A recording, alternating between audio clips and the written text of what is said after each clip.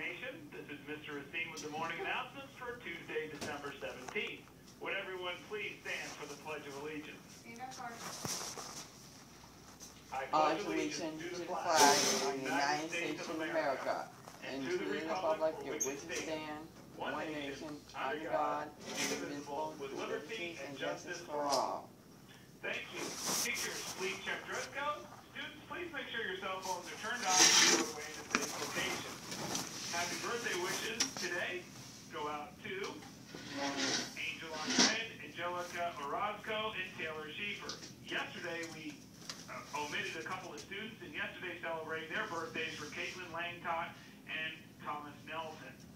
Also, we want to wish a happy birthday today to Mr. Albert. Girls softball, you will have an informational meeting this Thursday at 6:30 at your softball complex. Parents and prospective players are encouraged to attend. Congratulations to the boys soccer team for defeating West Shore High School 1-0 last night. Tonight, the Lady Sharks basketball team will host Vero Beach High School in the Shark Pit. JV is at 5:30 and varsity is at 7. Finally, students, we have an opportunity to help a few of our students win an award.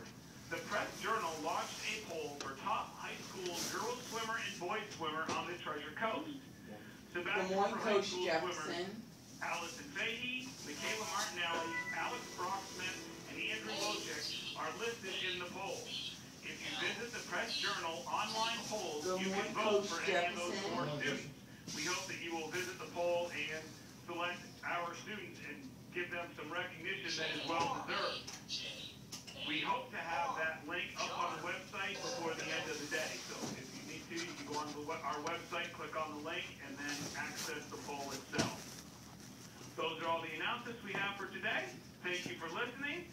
Teachers, please launch the video announcements. And remember, Sharks, you can't hide that shark pride.